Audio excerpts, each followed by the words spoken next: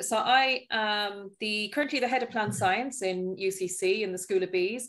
And I also look after the first year program. So I'll meet you once you come into Bees. I'll be, along with the other team members, I'll be kind of looking after the program. I suppose that I want to just say some general things about the program first. And I'm going to be asking my colleagues, Pat and Emer, to jump in at every opportunity to fill in any blanks, or if you think I'm forgetting anything. I mean, today's session, as Ruth said, the more interactive, the better, because it would be great to hear about things that you would like to know that we may not kind of have emphasized sufficiently from your perspective or something like that. So CK404, so we're based in the School of Biological Earth and Environmental Science. And I'm just looking here at the first year program. When you come into first year, you will take a number of different subjects. So from biology to chemistry to environmental science to geology, geography, maths, and physics. And I suppose the idea of first year, and you probably all know this, but I'll say it anyway, is that before you decide which degree stream that you want to go down and study for the remaining 3 years after first year in UCC, the first year program is essentially to bring everybody up to the same level. Because what we find in university is that not everybody will have the same subject choices coming in. So we generally find that about, say, a third of the first year class will never have studied biology before, for instance, or chemistry or something like that. You know, so really the first year is an opportunity to, first of all, bring everybody up to the same level. And I suppose, secondly, to give you a feel for what different subjects are like, because some of these subjects you'll never have studied before. And I think that's really important for you. And I would always say, and I'm sure Emer and Pat would agree, that within the School of Bees, all of our degree offerings are excellent. They share many attributes, and I'll talk about some of those attributes in a moment. But I would suggest to everyone who listens that you choose a degree that you're fundamentally interested in, that you like the topic, you like the material. So first year will give you an opportunity throughout the year to listen, to absorb, to engage in topics that you'll never have even thought of before. So it is really a great opportunity to do that. And of course, and I know many of you submitted questions in advance, and I'll cover, and Pat and Emer will look at those as well in a moment. But I suppose one of the strengths that we would always say about our school in the School of Bees is that we run a number of field trips, residential field trips and day trips for students. And in addition to, shall we say, the joy of getting out into the field, this offers a great opportunity from a social perspective as well for students to actually get to know each other and to get to know the staff as well. And I suppose this becomes more important as the years go on because, and I know I'm skipping a lot of years now in between, but we'll come back. When it comes to your, say, third year, at the end of your third year, so around about now, our current third years are deciding what kind of independent research project they're going to do in their final year. And that's a project that's a really interesting opportunity for you guys when you get to that stage to work with a particular staff member on a dedicated body of work that allows you to design and carry out your own experiments. Now, you'll have a supervisor that you'll be working closely with, but it's a real opportunity to get a feel for whether you really, love lab work or field work or whatever. So you'll be, like I say, designing your experiments, collecting your data, analyzing your data, writing it up as a proper report, and then presenting that report to the school or, within a committee format at the end of your 6 months. And, it's a really exciting time in a young person's life because you get to work probably in many cases within teams. So you get to work with scientists, experts in an area. And by that stage, I'm sure Emer, and I'll stop now and let Emer and Pat come in, but by that stage, you probably will have, a real love for the subject. And, people get very kind of, protective about their project. And, there are ups and downs in doing your own, I see Emer's smiling, so I know she agrees, ups and downs in doing your research, things go right, things go wrong. And you really develop this kind of, you know, this affinity for the subject, and it becomes your own and you love it. And then you decide after that what it is you'd like to do. Now, I know I've skipped over a lot of stuff, Emer, but I will come back. I'm thinking of the BADS, but I'll come back to first year in a moment. Do you guys want to jump in with anything at all in relation to the program? And then I'll come back in again. I suppose just to very quickly, hi everybody. Ruth introduced me. Pat Meir is my name, and I'm actually the head of geology in the school, and I think that's important. Barbara just mentioned there's quite a variety of degree outlets you can take, degree paths you can take when you come into the School of Bees. The really cool thing is you try and you get a flavor, and Barbara will talk about this in a second. You'll try all of them in first year. So one, it's bringing everybody up to like a common level in terms of kind of the basic science skills that you'll need. But two, it's giving you a flavor and a taste of the different programs that are there. So don't feel that you're locked into, or that you need to have a decision made as to what degree you want to do within the family of degrees that we have here at the school. You have free reign, as it were, after first year to move into a particular degree stream. So I think that's an important point to make. Pat, just while you have the floor, would you say something about the Erasmus program? Because so you look Erasmus, after that. Yeah, sorry. I'm responsible not just for Erasmus, but for all international mobility in the school. We strongly encourage student mobility. When I say student mobility, that normally occurs or happens in year 3, that you spend a semester or a full academic year, and we have people doing both abroad.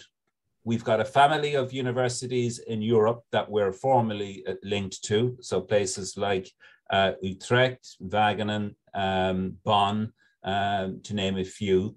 And then we've got a number of universities that we've established links with in the US, places like we have a strong relationship with the University of Montana, University of Maine, West Virginia. These are just, I'm just giving you a couple here to give you a flavor of the type of places that we have links with. And so we've established links. And so there are staff over there that are used to working with UCC students over the years.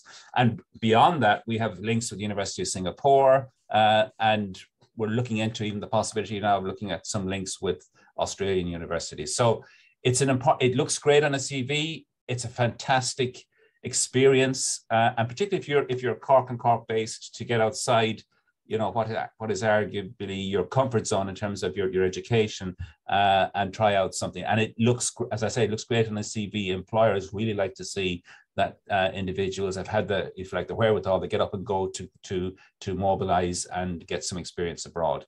So it's something we strongly encourage, and we're seeing growth in that, quite significant growth. So let's hope that continues. And it's great, Pat, in terms of networking, that Erasmus scheme, isn't it? Absolutely. Yeah. I mean, you know, even projects, and we've got some people, you mentioned about the projects, Barbara, bear in mind this is happening in year 3. Some people stay on at one of these institutions to do a project. We've had people staying on, for instance, in the States and the University of Montana to do their field projects, particularly in the geosciences, for that summer, and then coming back the following autumn to pick up their 4th year in Cork. So yeah, it's a great networking opportunity. And at the moment, Pat, we had a Spanish student in our grouping this year, and she's applied to stay on and work with my researchers over the summer, to get some experience before she goes back to Spain. So, you know, loads of opportunities come out of all of these kind of networks, and you know, and as you go through the years, we'll guide you at particular times of the year, what's coming up and when to apply, and all of that kind of thing. So it's really fantastic. Emer, could I encourage you to join in? And sure. I was thinking, what else can I talk about? You've talked about everything. But hi everybody, I'm Emer Rogan. I'm head of the disciplines of zoology and ecology. And I was just thinking, as Pat was talking, that you know, we will talk about the courses, and you know, a lot of the courses are delivered as standard lectures with practicals, and then, as Barbara's mentioned, there's field courses as well. There is the opportunity to travel. But one of the other things that we offer, all of us offer, within all of our degrees, is the opportunity to do placements. So there's an option at the end of 3rd year to go into 4th year to get credits for working with let's say, in industry or with different kind of job opportunities. Like a lot of our students might go and do a placement in, let's say, Corfu or in Greece with managing turtles, as an example. So it's possible to get work experience with and get credit for that within all of the degrees as well, which is great. And a lot of students take up that opportunity, but usually it has to happen in the summertime between the third and the fourth year.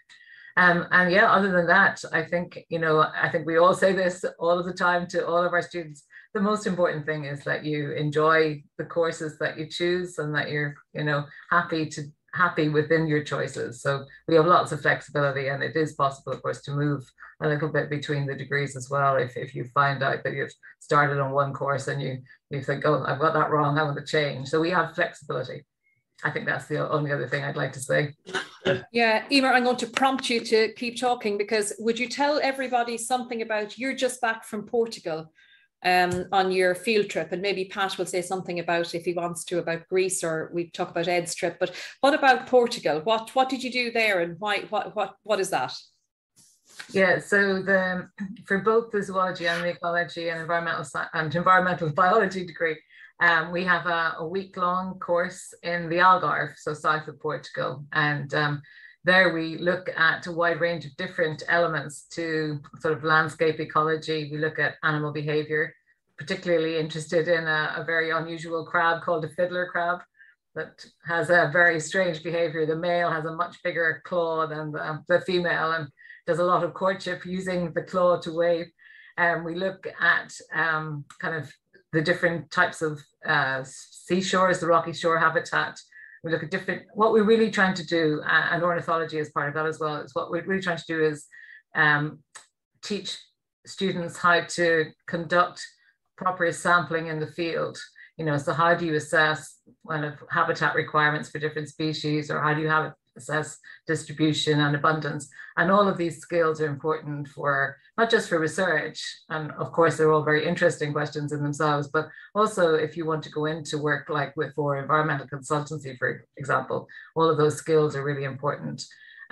So yeah, so it's a 7-day residential course. We do a lot of field trips to different areas. We study lots of different habitats, and then in the end, the students do a very short group project that they write up.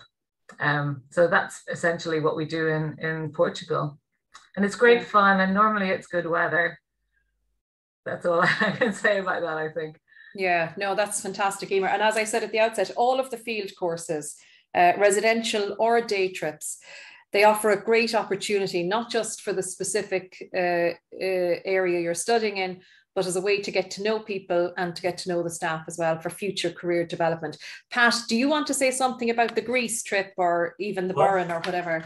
Yeah, well, we have, and again, we have a residential trip. This is in BSc Geoscience, which is one of the degree programs you can opt into after year one. In the Geoscience program, we have actually residential trips every year. So year two, we go to Dingle, the Dingle Peninsula, and we spend about a week down there looking at different types of geology and geomorphology. Year two, we go to the west coast of Scotland, to the island of Mull, and we spent, again, about 7 or 8 days looking at some really, really high-grade metamorphic rocks and really cool stuff like that. And then I lead a trip in year four, which is the one Barbara was mentioned.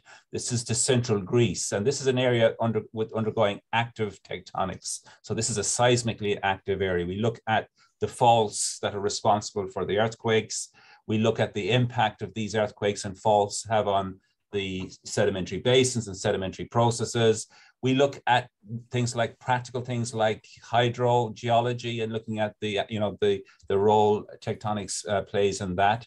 We spent a day looking at a recently active volcano, which is really cool because we can walk up and study the different levels within the volcanic center.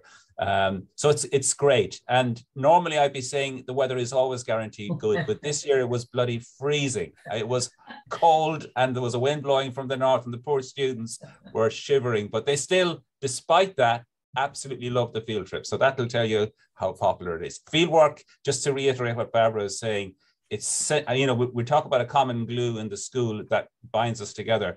Fieldwork is one of those things. We all are big on fieldwork, and practical terms, when you look at to what employers are looking for in students, fieldwork allows you to network, it allows you to make friends, but it also teaches you to be a little bit independent and a little bit self-sufficient. And that these are the type of things that employers tend to like to see in candidates when they're interviewing people. Yeah. Yeah, brilliant, Pat. Thank you. And my heart bleeds for you with that bad weather in Greece. I bet it does. And finally, just to say a little bit about the field trip for applied plant biology, which is another one of the degrees in the School of Bees. And typically we take our students on a residential field trip to London. And in that case, we take students to various sites that complement, you know, the degree program. So for instance, and I'm sure many of you will have heard of these places, we go to Kew Gardens. So we go behind the scenes and meet the scientists working in Kew Gardens. And that's a fantastic space in central London. We also go to what is called the Kew Millennium Seed Bank, and where that's essentially a seed bank. And it's kind of, if you like, storing seed for lots of different reasons, not least of germplasm, so conservation. So maybe seeds for the future, you could think of it as something like that. So in the Millennium Seed Bank, we always say, and I've got some nice pictures over the years of students going down the stairs into the vaults where the seeds are stored under specific conditions to maintain them. And when down in that area in the vault, in the Millennium Seed Bank, you're actually standing in the most biodiverse hotspot in the world, given the numbers and the diversity of the seeds that are banked in that location. It may be not obvious because you could think of more biodiverse hotspot, but that is actually the most biodiverse hotspot in the world when you're down there. We also take students then to an international company in England called Syngenta. And these are big agrochemical producers, because I'm sure we all appreciate that, like it or not, we need agrochemicals to control, for instance, disease in our crops. We go from there to a family business that we've seen it grow over the years, that it's now become an international business, and they do plant breeding, so Tozers. And we have a long association going back to well before my time, dare I say, when I mentioned the 1970s. I wasn't around in the 1970s, but there's a long history of association with that company and UCC, because students used to go over every summer and work for that family business. And I've got lots of stories from people from that time as well. And then the last place we go is a place that I would highly recommend to all of you, even people in geology, Pat, the Chelsea Physic Garden in central London, which was established, I think, in the late 18th century. And its raison d'etre, if you like, was to teach physicians about the importance of plants in relation to medicine. And just I'll throw in a fact at the end of all of that then. So all that's fantastic. And of course, the students love it for all the reasons Emer and Pat said about their courses as well. But about 25% of medicines that are in use in conventional medicine today come from plants. So that's why we go there. And, you know, it's a really nice spot. I'd recommend to all of you, whether you're plant-based or not, or plant interested or not, Chelsea Physic Garden in central London. Okay, so I think we've probably said enough about the field trips. Shall we pause for a moment and just see if there are any questions thus far in the from the audience? Does anybody want to ask anything, either via the chat, if I can find the chat down there now? Yeah. And maybe Ruth, if you keep an eye on the chat as well. Anybody, anything they want to ask? I'm not seeing anything as yet, and no hands up. No. Okay, so maybe we're doing a great job, Emer and Pat. We're completely clear with our information, no questions. Right, can we prompt maybe kind of some, well, we'll do some answers then too, because I know some of you submitted questions. Ruth, Barbara, were you going to say something? We just have one question from Jack. Could you expand on the Corfu Greece trip? Oh, great. Pat, you're back again. Come on. Expand on it. So basically, it's a capstone trip. So we run that trip in fourth year. And it's all up, and again, this is the same for, I'm sure, for Emer and Barbara as well, in terms of their programs, the plant science and the zoology and applied ecology. It's bringing together, hopefully, most of the skills that you would have acquired up to that point in your degree. So it's an opportunity to go out into the world, as it were, and apply the skills that you've learned back in UCC to real world situations. In our case, it's central Greece. And basically, as I said, I've gone through the list of type of things we do. We look at active seismic faults. We look at recently active volcanoes. We look at these big sedimentary basins that are now marine basins. And then we look at the more applied aspects. I mean, for instance, we do a really interesting session one evening where we get a local person to come in and talk about, there was an earthquake back in the early 80s. That person was in the town when that happened, and he's excellent English, and he was able to give the students a first-hand account, as it were, of what it's like to experience and this was a serious earthquake, and commenting on the practical things like the buildings and how they responded to that, and the type of strategies then that local government adopted to mitigate against future issues and problems with earthquake damage. So the students, because again, our topics, our disciplines are very applied in nature. So there's always, I think it's always nice to make the connection. It's all very well dealing with the science and the theory of these things, but it's always good to see the application and see the real world, if you like, application of the science that we do, and importantly, for the type of things you potentially end up doing yourselves once you graduate. Is there anything more specific than that? I'm happy to answer any further follow-on question. There's a question in the chat, Pat, and maybe we'll pass it to Emer. It relates to all of us, but we'll ask Emer maybe to answer it. So the question is, from field trips, are there assignments based on trips going towards Are there assignments based on trips going toward? Yeah, I know what they're asking. So Emer, will you talk about that then? Yes, the answer is yes, there are. I mean, so we also run a number of different field courses, but each of the field courses are usually what we call 10 credit modules. So they're a fairly substantial amount of credits. And most modules are just 5 credit modules. And as part of that, there are assessments. So usually for us in the Algarve, which is the one I gave the example of, you would have, I think, 3 different assignments that you would write up kind of during the evening times from those, from the work that you did during the day. And then that project that I talked about, the group project, is also assigned, and that probably has the highest weighting, but you have a little bit more time to write that up, and you write it, based on all the data that was collected out in Portugal, and then you submit that. So yeah, absolutely. It's in our vocabulary, we would call that kind of module 100% continuous assessment. So it's based on, in our case, 4 different pieces of assessment. Great, thanks, Emer. And generally what we've done in latter years in London is that, and I think you do something similar, Pat and Emer, is that, so we go away for say 5 days in our case, but we meet at night after people have refreshed and have a debrief about the day's events, and then the students will work and write up their work. And the idea is that the work all be submitted by the time we return to Cork on the Friday. Now, it doesn't always happen because the last trip usually is a bit of a carryover, but the idea is that the work is almost complete by the time you get back to Cork. But it's really enjoyable. And these evening sessions that we have, where we all sit around and discuss the day's events and then go back to work. And once the work is finished, we tend to go out kind of socially and that. And it's all really nice. Yeah. Okay. So one of the other kind of question, we don't have any other chat. We have one more. Oh, sorry. I was also interested in, this is Jack again. I was also interested in the sea turtles mentioned at the beginning. Is that a focus, or is the trip specifically for geology? Oh, I see. So no, this is something that perhaps I mentioned. So I was saying that students do placements and get the opportunity to work with either non-governmental organizations or with industry or with government agencies.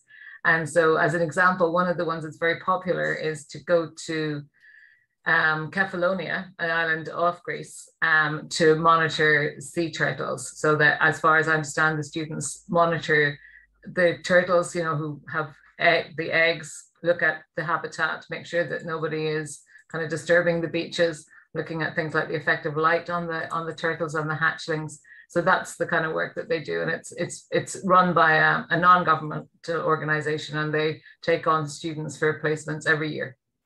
I hope that was the question. I think I answered the question. Yeah, I think so. Ruth, any others that I'm not seeing what you're saying? So yeah, me neither. Okay. Yeah, no, Jack just confirmed. That's great. Thank you. Okay, great. And then amongst some of the questions that were submitted were careers. This seemed to be an important question. And of course, it's important. Everybody wants to have a nice career. Before I ask my colleagues to come in as well, I will say all of our graduates get excellent careers out of these degrees. That's the first thing to say. And after that, I would say what I said at the outset. My advice would be to choose something you're interested in. It's going to be hopefully a long life for all of us and all of you. And you're going to spend a lot of your life working possibly. Now, there's a lot of mobility obviously in careers these days, but you know, if you can find something you really like doing, then it'll never be a chore to get up and go to work in the morning. And that's the truth. And I think, not to speak for Pat and Emer as I proceed to speak for Pat and Emer, but every one of us, we all seem to love our jobs, and it's a real joy to do what we do. That's not to say there aren't frustrations like in every job, but really mostly we love what we do. And it's great to be able to say that. So hopefully you guys will find kind of similar inspiration. So specific careers, and I'll go first, seeing as I have the floor, and I'll just talk about a few of, I'll mention some names. I mean, there's a whole list of areas, including the not so obvious areas where our plant science graduates have gone into, including the financial services sector, maybe not so obvious. And I'll say based on that, and it's the same for zoologists or geologists, where people don't necessarily go into their obvious areas of research or work. It's because our degrees, all of them, offer excellent, what do we call them, transferable skills. That means that our graduates can really segue into a lot of different areas. So not only do you get excellent training in the core discipline of your choice, but you also get excellent training in a broad range of areas, including, say, for instance, communication skills, because all the way through the 4 years in UCC, you'll be asked to do things like presentations, you'll be asked to do report writing, and all of this you'll be given training to do. So don't be panicked about that at the outset. And the other thing in terms of data collection, statistical analysis, these are all really important skills in lots of different careers today. So you'll be well set, as I say, to segue into different areas within reason. And of course, you have the opportunity to say upskill, shall I call it, to move into a different area if that's what you want. You could do a bridging master's or something like that, you know. So so then I'm just going to call out some of the people who I've collected, and actually LinkedIn is excellent for collecting information on our past graduates. So we have Elizabeth is a recent graduate, Elizabeth van Veen, and Elizabeth has just gone off to the Netherlands to do a PhD in plant science-based research. Kira Bosong is an environmental researcher. Paddy Nash, who actually, it was interesting, on one of the field trips one year to London, Paddy got chatting over lunch to one of the people in Syngenta, and he managed to secure himself a summer job that summer and ended up staying with them for a year. So those kind of networking opportunities are what come about from these field trips as well. So Paddy is currently a biotech production specialist at Regeneron Pharmaceuticals. Donal Shields is back working with me. He's an Irish Research Council scholar working with me on a PhD program. Norma Beechner is Director of Additive Manufacturing in Stryker. Paulina Masterlitz is a supplier quality control specialist and a scientific writer. Ben is a team leader in FMCG. John Murphy is a senior technical support manager in Biorad in the United States. Orla is a chemical analyst in Pfizer's, and so on down along. I don't need to read through all of them, but I hope you get the general idea that as well as having specialist careers based on your discipline, there are also lots of excellent job opportunities in areas that you may not even have considered. So Emer and Pat, would you like to talk, because there were specific questions on jobs in geoscience and also in geology? I guess okay. Pat would like to answer that question. Well, that lobs the ball squarely into my court. That's fine. So again, I suppose geoscience is very broad by its nature, because again, when we talk about geoscience, we're talking about things like paleontology, the history of life on Earth. We're talking about tectonics and structural geology, which is what I do. So that I'm a structural geologist. That's all about mountain building and about deformation and plate tectonics. Sedimentology, study of sediments, and then we study igneous rocks. So you get a very, very broad range. And as Barbara alluded to, that gives you, as part of that delivery, if you like, of training in these areas, you get quite a lot of, you build up a lot of transferable skills. So traditionally, people coming out with geoscience degrees would have gone into things like, say, mining and hydrocarbon. That's pretty much gone in terms of hydrocarbon. And the shift now has been quite markedly towards environmental geoscience. So we're talking about things like hydrogeology, studying water resources, geotechnical work, study engineering geology, because geology and geotechnical studies are an essential part of most engineering projects. Contaminated land and wasteland and that whole side of things, again, is a big area. And it's actually quite impressive right now. But in Ireland, not just in Europe, but in Ireland, there's a huge demand for graduates in these areas at the moment. And one of the, I suppose, additional advantages in terms of UCC as a destination, I guess, in our case, in the geosciences, we have what we call a vocational master's degree. So if you feel that this is this is a work area, an applied geoscience work area that you'd like to work in, well, then you can move in. You can do there's a 1 year, very vocational focused, huge amount of industry buy-in into that. So we've got industry on what we call an advisory panel that really, and they actually help deliver some of the material in that program as well. So get people industry ready to move into that sector. Then we've got the traditional things like research, and we've got good people going on to do research. We've got people moving into things like the Geological Survey, which is like a kind of a government agency. So again, there's and right now, I mentioned mining earlier because we need a lot of these resources for a decarbonized future and economy, particularly in things like battery and renewable energies like solar voltaics and wind, etc. Australia is starting to boom. We've companies at the moment coming over, believe it or not, recruiting European and particularly Irish graduates to positions there in that sector. So it's one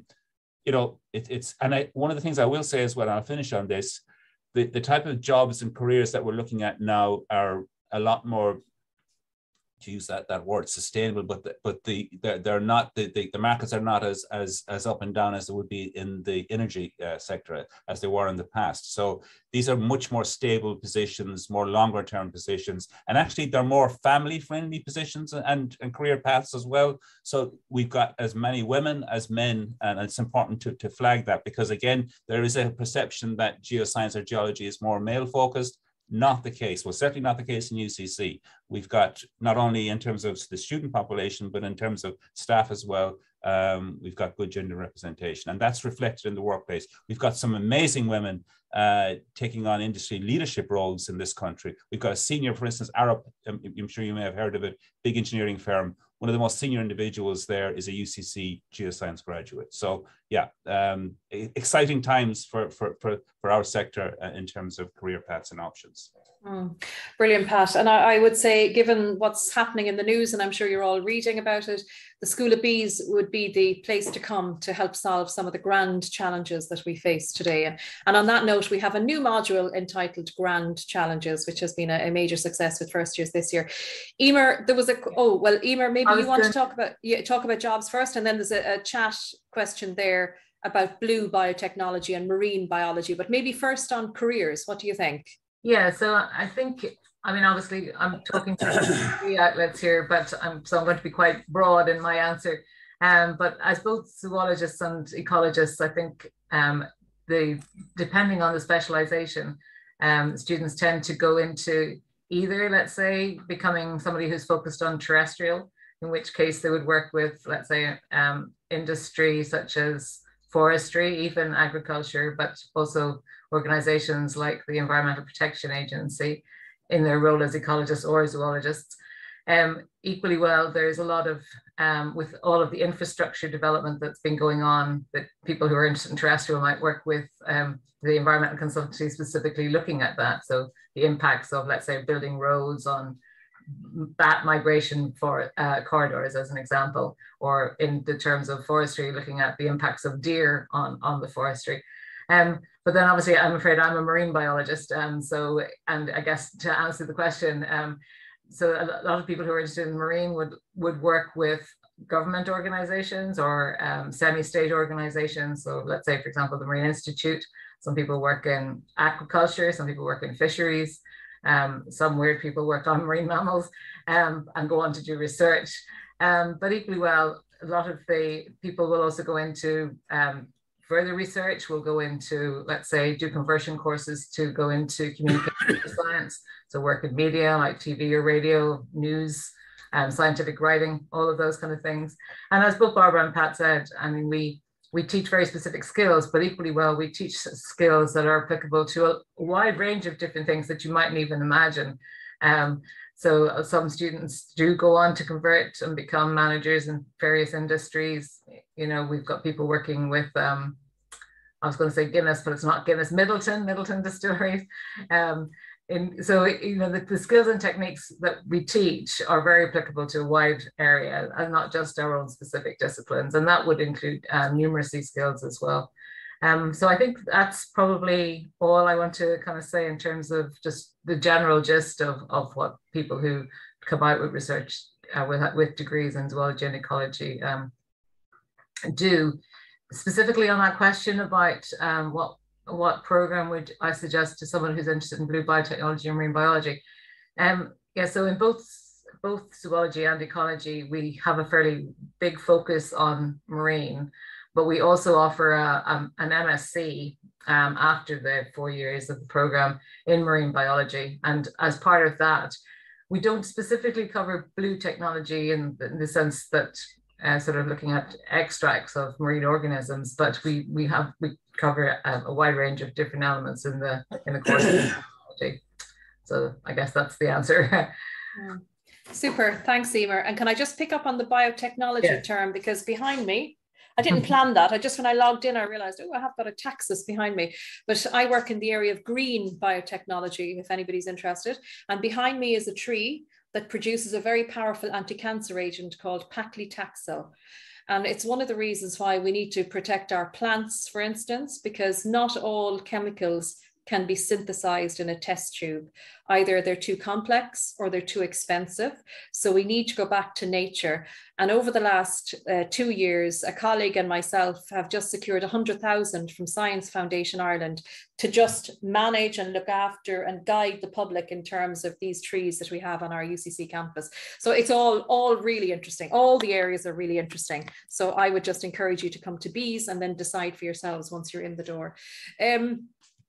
Pat, I think this question, there's one other there in the middle. And if I get an offer for the course, what would you recommend to help me prepare for first year? So, I mean, what do my colleagues think to prepare for first year? I mean, Pat is shaking his head. So Pat, you go. I'm not shaking my head. I can see why you'd be maybe concerned, but try not to be actually. Yeah. Because the fact that you've done a leave insert and you've got good points to get into a university course means you're more than good enough to start. And we start, and I think we need to emphasize this. We start from first principles. Barbara's already mentioned it. A significant proportion of our first year intake may not have done biology before, and yet they go on to potentially doing a biology degree. So don't stress about it. We take everything in first year from first principles, and that's one of the reasons the first year course is so diverse, because it's giving people the basic platform to build on a science career from that. Okay, so my quick answer would be, enjoy your summer. Actually, you've just done a leave insert. And I've got 3 kids in late teens, early 20s. So I'd be, this is the last thing I'll be saying to them, but I'm saying to you, enjoy your summer and then get yourself ready to start what is hopefully an exciting career in UCC. Yeah, brilliant, Pat. I totally agree. And just to add to that, we do have students who might need a little bit of extra help. That's across the university, not just in Bees. And so there are lots of support structures within the university to help people. And that comes from, there's a dedicated UCC skills centre, and they're great, actually. We had them down with us during the year as well to talk to our first years. And they do everything from one-to-one individual sessions, maybe on a Saturday, with study skills, with essay writing. They do the whole kind of plethora that you might need as a student, and it's just brilliant. And in addition to that, one thing that the college did a number of years ago was to set up this peer-to-peer learning. So we have students who'll be helping other students, you know, so never fear, there will always be help at hand. And I suppose one of the things we say to first years on day one is that you must keep in touch with us, because you know, different students struggle at different times of the year for different reasons, personal or otherwise. And so once you keep in touch, we can help you. You know, that's the main thing I'd say there. Pat, there's a question there. Mention your BODs. Oh, that's a prime opportunity to mention BODs, yeah. Which John O'Halloran was wondering about that the other night at the awards thing, Emer. But so about, I suppose we set up this, not organization, but this grouping. And we were trying to come up with an acronym that would suit what we were trying to do. So we came up with BODS, so BODS, and it stands for Bees Online Drop-In Saloon. Now, I don't know where the reference saloon comes from. It just fit in neatly there. But anyway, Bees Online Drop-In Saloon. And I suppose it came out of what happened to us all in COVID, where you guys were the same. You all went online. And so we were kind of concerned about our students that, you know, we continued with all our classes and all the rest, but in a very different kind of space.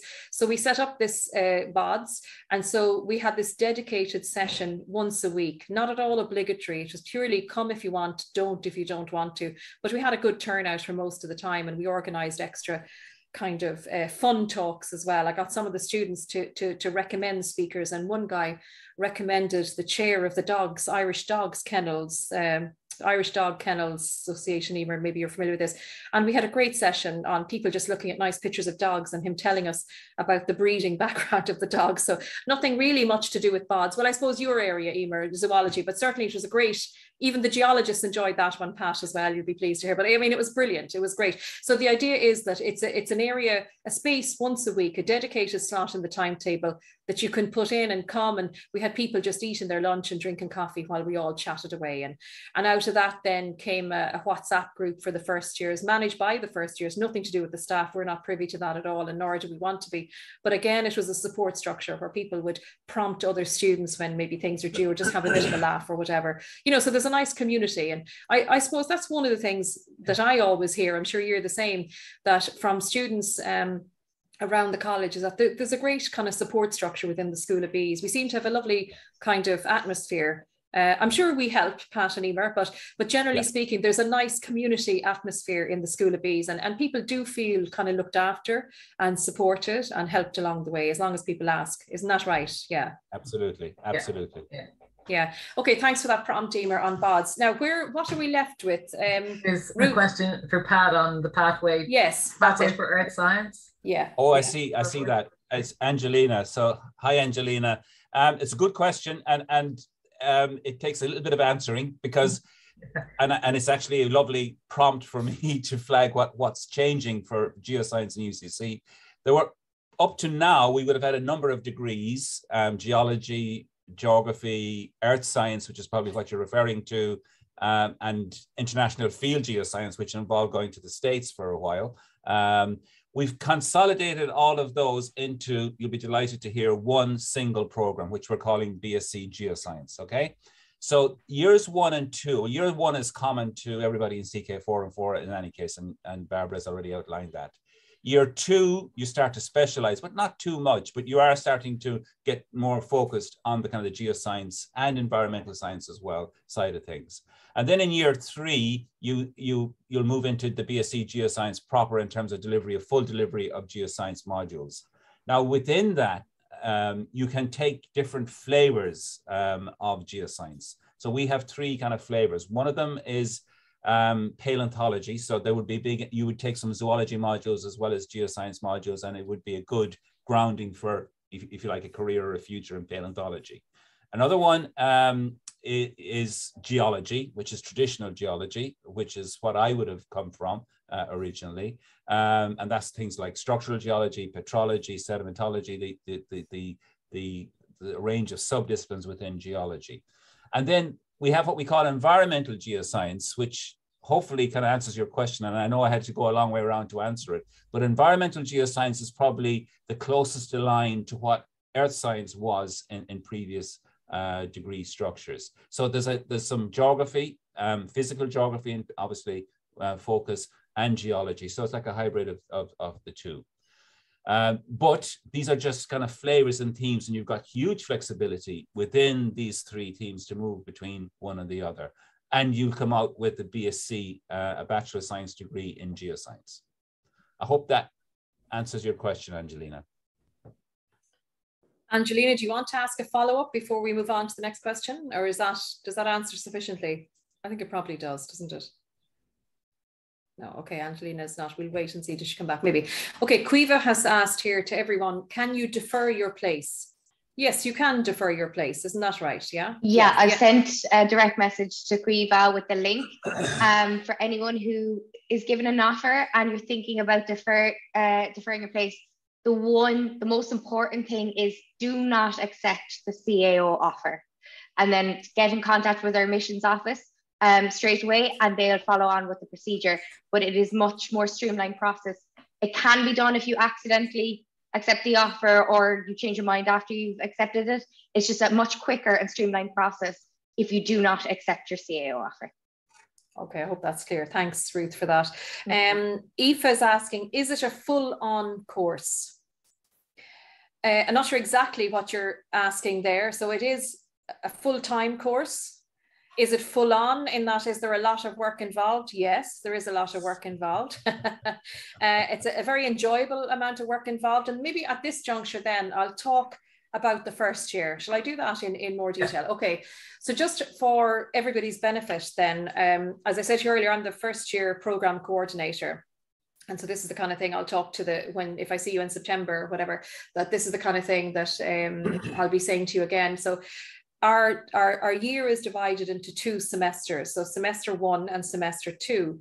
Broadly, the modules are, we call each kind of the subjects modules within that. You'll do 12 modules, we'll call them, okay, 12 modules. And they consist of subjects or modules like biology, chemistry, maths, environmental science, geology, geography, and physics. I hope I haven't forgotten anything there. So basically what we try to do is we balance the workload between semester 1 and semester 2 so you don't feel overloaded. Okay, that's the first thing to note. So it is very manageable, but we encourage you to engage all the time in order to keep the workload manageable. We also encourage you to have a great social life, but try and balance both if you can. And I think it's become a bit easier for students. I don't know what Emer and Pat would say to this, but because of semesterization, the students now have exams after semester 1, which when I was doing my degree, I'm sure it's the same for you guys, Pat and Emer, all of the exams are at the end of the year. So by the end of the year, you kind of forgotten what you'd taken maybe in September. So, but this way is a bit more manageable, I think, in that the subjects you take between September and December are examined in December before Christmas. Yeah. So, and then you're done with those. And then when you come back at the end of January or the middle of January, you then start semester 2. And then you do your next block of subjects, if you like. Okay. And those subjects are assessed. I think the first exam was today.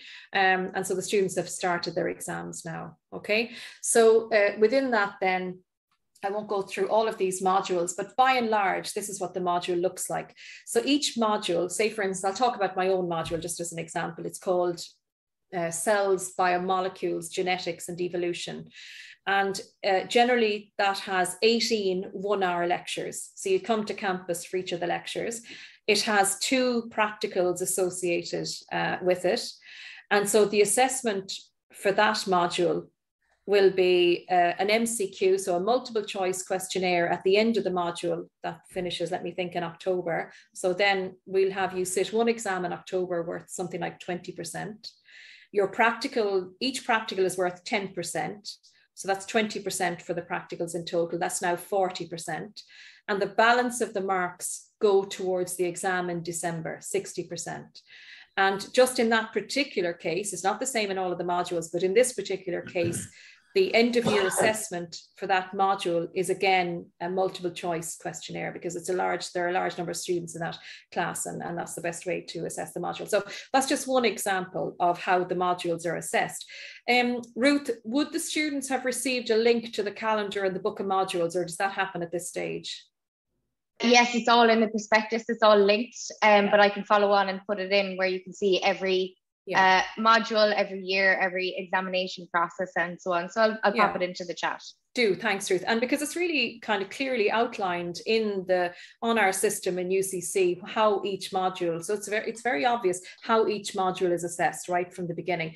Pat and Emer, do you want to come in and talk about any other type of assessment that you're familiar with, aside from, say, so I would do a lot of MCQs. So what kind of exams do you guys run, or assessment types? I suppose from our side of the house, we have a field course, and again, like Emer mentioned earlier, that's 100% continuous assessment. So it's material that you would do and exercises you would do in the field. And that first year field course is in the Burren in North County Clare, a county that I'm from myself originally, so a lovely part of the world. And the other type of exam, I suppose, for completeness, is we have a kind of a more traditional paper where it's typically an hour and a half for a 5-credit module. It's an hour and a half sit-down paper, and typically you do 2 45-minute questions, kind of mini or short essay type questions in that. So that's I think covers most of the type of CA, or the, if you like, examination types that we would be offering. Yeah, thanks, Pat. Emer, do you want to add anything to that? No, I think certainly in first year, that's pretty much the kind of approach that we all take. It's either lab reports or something related to field reports or written exams. Obviously, as we go through the years, we become much more inventive in how we assess students. And sometimes you get to produce your own video, sometimes you get to do a poster.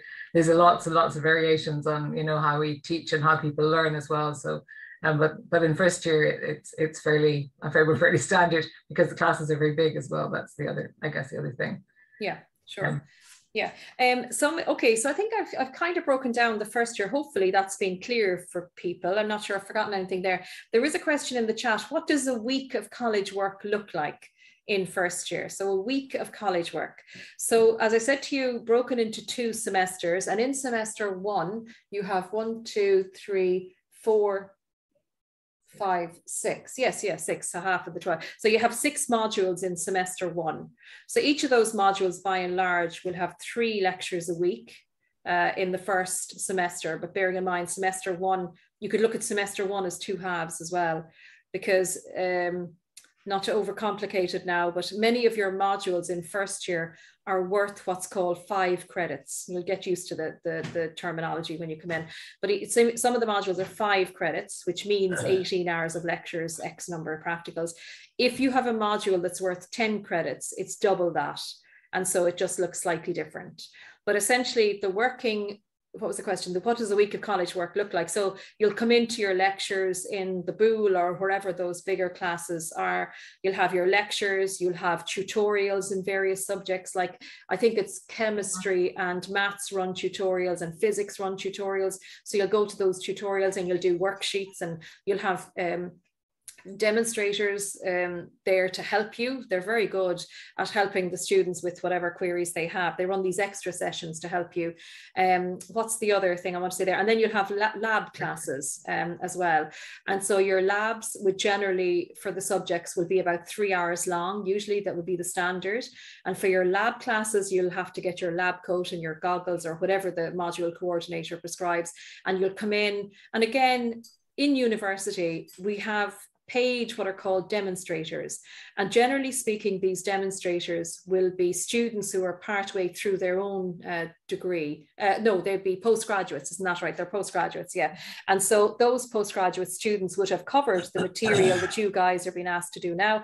And they are there paid to help you. So they don't do the work for you and they don't answer the questions for you, but they're certainly there to advise you and to help you during the course of an afternoon, so I think that's really quite helpful. I'm just trying to add that I think most of the course, we're not 9 to 5 every day, and we generally don't operate classes on Saturday. Got my fingers crossed saying that. But except occasionally we do field courses at the weekends. So it does vary from day to day, and depending on what, on where you are in the alphabet, whether you have a practical every kind of Tuesday or every Wednesday, for example. But so it's not, you're not sitting down face to face with us for the whole day, every day. So it is variable. So I guess that people do sometimes take the opportunity to do, part-time work as well, which I guess is something that, you know, I think we're all kind of coming to adjust and live with as well. So it's not full on. I guess that was the question initially, wasn't it? So yeah, that's it, Emma. That's exactly it. And you know, there is plenty of time for going for a coffee with your friends, which is really important part of college life as well, to discuss the reasons why you don't like a particular lecture, maybe, or something like that. I don't know. And incidentally, that noise in the background, I have a pet rabbit who rears its head every now and again. So that's in case anybody's wondering what that noise is. Okay, so I hope that answers your question about the working week. Come back if it's not quite clear. Pat, is this for you as well? Is it possible to do the course without doing geography? Ooh, somebody not liking geography there. Yeah. Okay, Pat. Well, absolutely.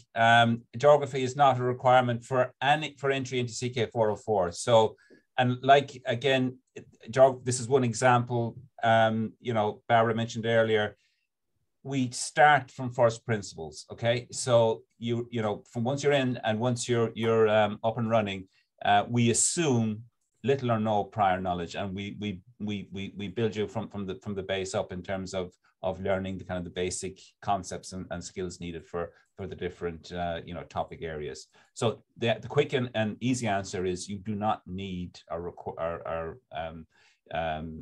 required geography to come into CK404.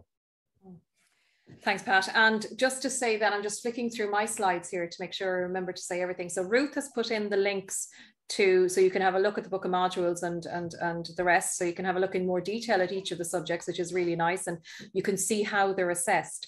And the pass mark for each of the subjects is 40%. So what you have to do in first year is get 40%, get over the line and get yourselves into second year and find out what it is you actually really like about the School of Bees. The other thing I want to say here is that we in Bees are very active on social media. I'm not sure it was the same social media that maybe all you guys are active on, but let's see. So for instance, we have a very active Twitter account. And I don't know, that's maybe a generational thing, because I don't know if all of you are on Twitter, because anytime I ask the students, nobody raises their hand. So I'm on Twitter. And I know a lot of my colleagues are on Twitter as well. But anyway, check out our Twitter account, because that is quite active. Facebook, I don't know who's on Facebook anymore, but Bees are very active on Facebook. You are, Pat. Oh, well done. Okay. So you can see what Pat is up to on Facebook. So, but Bees have a very... only. Yes, well, I'm like that in name only. I don't use it anymore, not for years. Okay, and so we have a YouTube channel as well. But I suppose what I'm saying is as well, if you go to the website, just Google UCC Bees, you'll find out loads of information there. In addition to what Ruth has put in, that will be more kind of on the main college website. But in Bees, we have a dedicated website that, you know, mentions all of us. It mentions our research interests, but more specifically, there's a button that links to current students, and you can see the information that's relevant to current students. And hopefully you will be one of our current students in the not so distant future. And the other thing I'll say, and one of the things that we have promoted over the last number of years, and Pat and Emer talked about all the nice field trips, we've asked students to kind of document their experiences on the field trips, and they have provided blogs. And I know, Pat, particularly I remember seeing, I don't know, where did I see it, on LinkedIn even, one of your students absolutely raving about the field trip in Greece, totally opened their eyes and blew their minds and all the rest. So you can read all about what students have to say about life in Bees, and that's all very well documented on social media. So do have a look around and see what you can find by just Googling the School of Bees at UCC. Yeah. I'd just like to say, we just skipped 2 questions. Oh, sorry, Ruth, yeah, go on. Oh, no, they just came in so quick. What if you can't follow the planned schedule? So I'm not exactly sure what that means. So if we could get a bit more clarification on that question. And then the other one is, are there extra supports for students with learning difficulties? Most definitely. So within UCC, we have what's called a disability support services. And again, they're a wonderful unit. And they, when you come in, you can register with the DSS, and you'll be provided with lots of different supports, whatever your particular needs are. So absolutely, lots and lots of supports at central and at local level as well. And of course, peer-to-peer learning. So there's a new message, Ruth. Is that explaining what that other question? No, that was me just putting in the link to our DSS for more information. Oh, so yeah, great. Thank you. That's it. Yeah. So that's Sana, if I'm saying the name right. What if you can't follow the planned schedule? So Sana, we're not clear on exactly what you mean by that. So if you want to either unmute yourself or just put in the chat exactly what you mean, whether, yeah, well, I don't know. I won't kind of second guess. I don't know what's exactly meant by that. Yeah. Okay.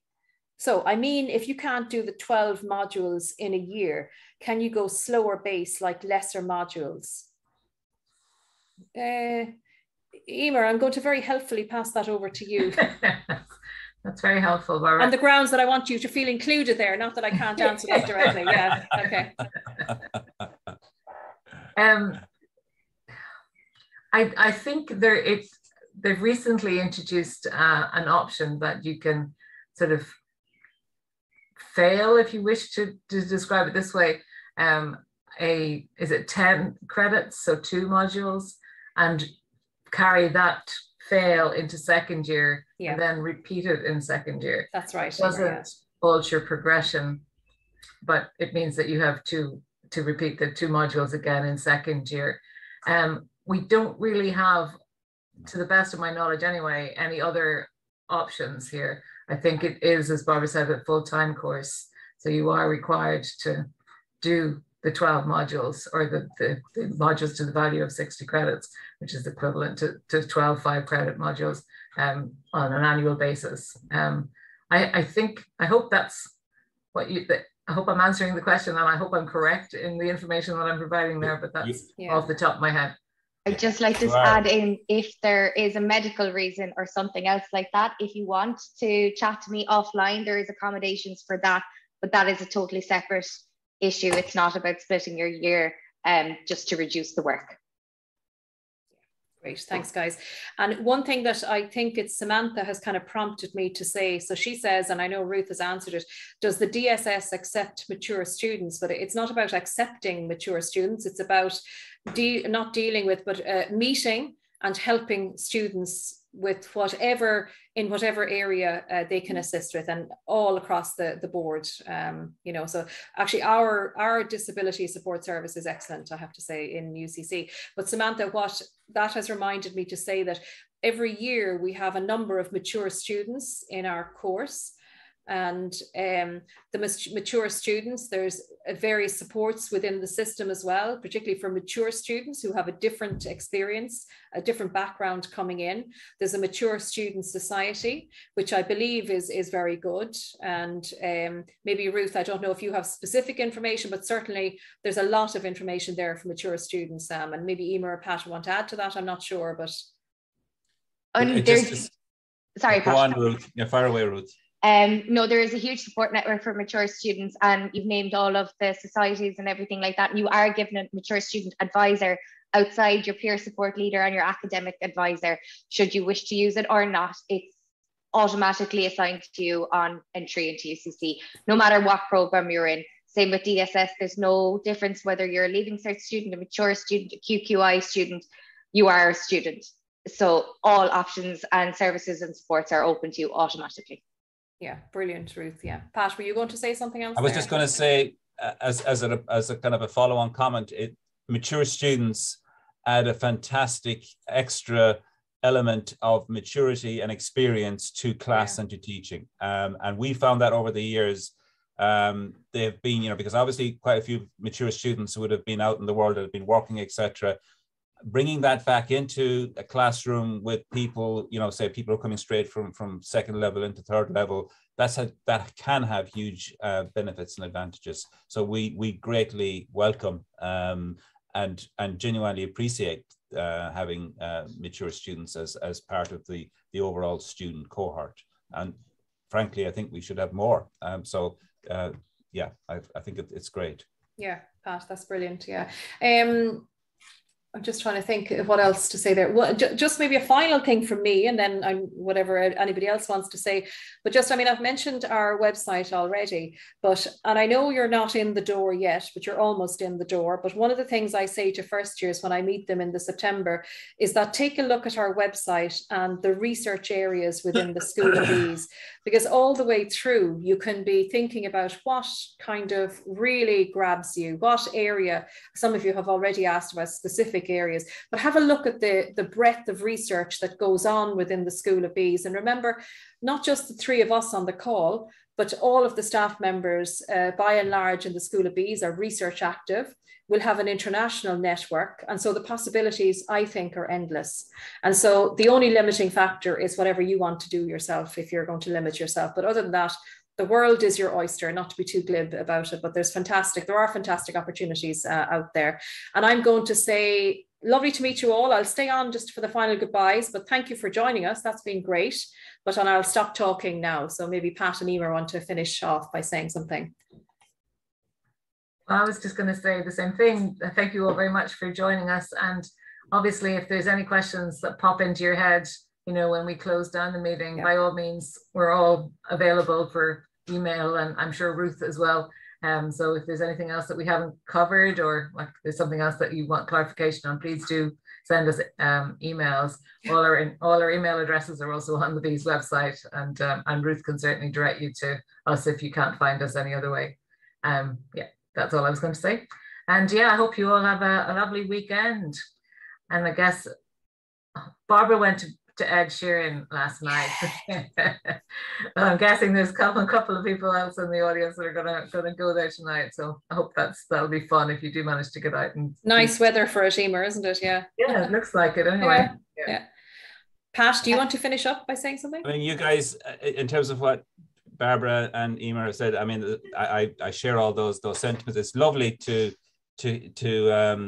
I was going to say see you guys, but I haven't seen that many of you. But it's certainly lovely to have engaged with you for sure. And as Emer said, we are a pretty, laid back group of people, and we're very happy to answer questions and follow-on questions. Please ask those questions. Now is the time to do that, so that when you're coming and making a decision, you're making an informed decision, and you're sure to be on the right track. But you don't have to be sure either, as long as you're in the broad area. As I said, I keep coming back to this. We'll give you a flavor of everything in year one, and then that allow you time to kind of make a more informed decision at the end of year one into year two. So don't get too stressed on that side of things. Good luck for those of you doing exams. As somebody who's had 3 people recently come through the mill on exams, I know what it's like. So my heart goes out to you. Hang in there and get out the other side and enjoy your summer. That would be my recommendation. Good advice, Pat.